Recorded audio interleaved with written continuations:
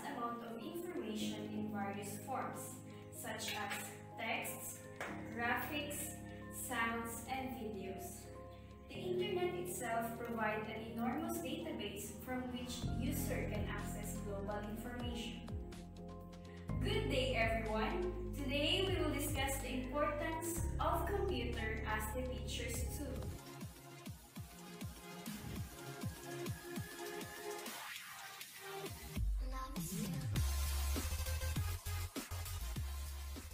In this lesson, we look at the computer from another perspective, as the teacher's handy tool. It can in fact support the constructivist and social constructivist paradigms of learning. So, let me first discuss to you what is constructivist all about. Constructivism was introduced by Jean Piaget and Jerome Bruner. They gave stress to knowledge discovery of new meaning, concept, and principles in the learning process. Various strategies have been suggested to foster knowledge discovery. Among these are making students engage in gathering and organized information from which they can induce ideas and principles. Students are also asked to apply discovered knowledge to new situations, a process for making their knowledge applicable to real-life situations.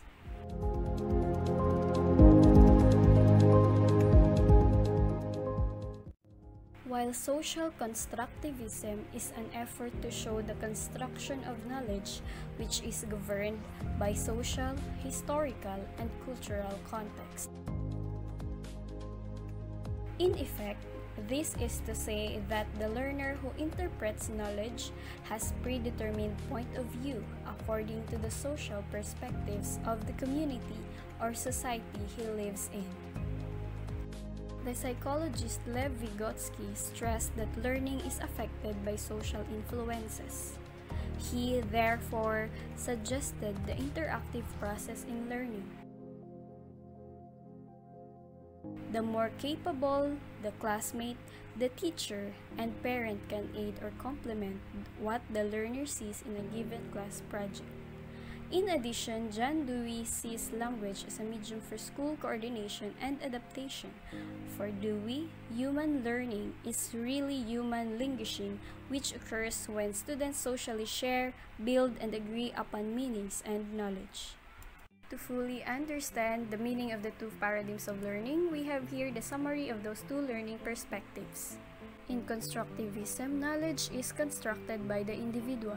In social constructivism, knowledge is constructed within social context.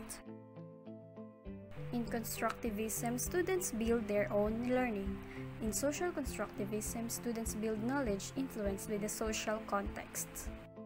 In constructivism, we gather and organize information to create new concept or principle. In social constructivism, we exchange and share from ideas and stimulate thinking. In constructivism, it is a personal discovery of knowledge. In social constructivism, it is where students discuss and discover meanings.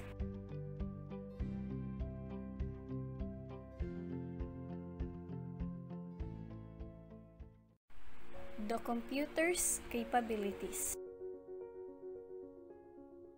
Given its present-day speed, flexibility, and sophistication, the computer can provide access to information, foster creative social knowledge building, and enhance the communication of the achieved project package.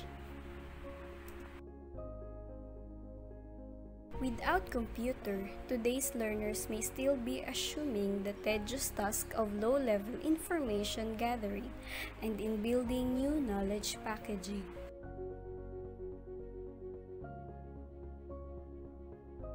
But this is not so, since the modern computer can help teachers and students to focus on more high-level cognitive tasks.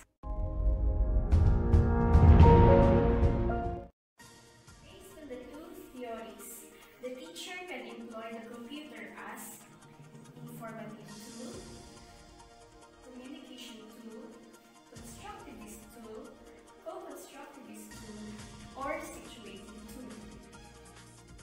Informative tool. The computer can provide provide vast amounts of information in various forms such as text, graphics, sounds, and video. Even multimedia encyclopedias are available in the internet today.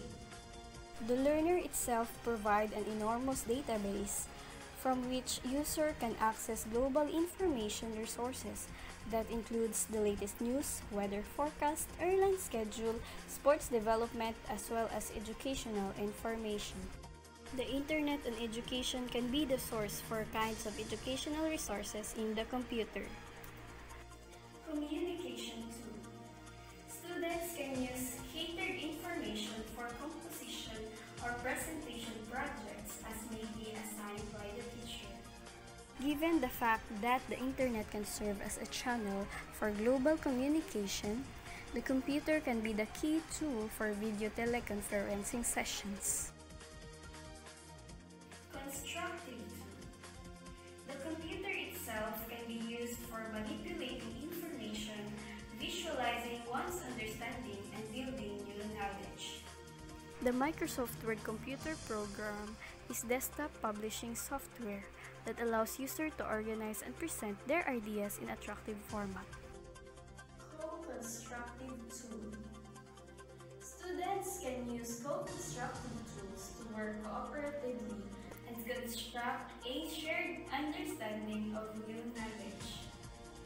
One way of co-construction is the use of electronic whiteboard where students may post notices to a shared document.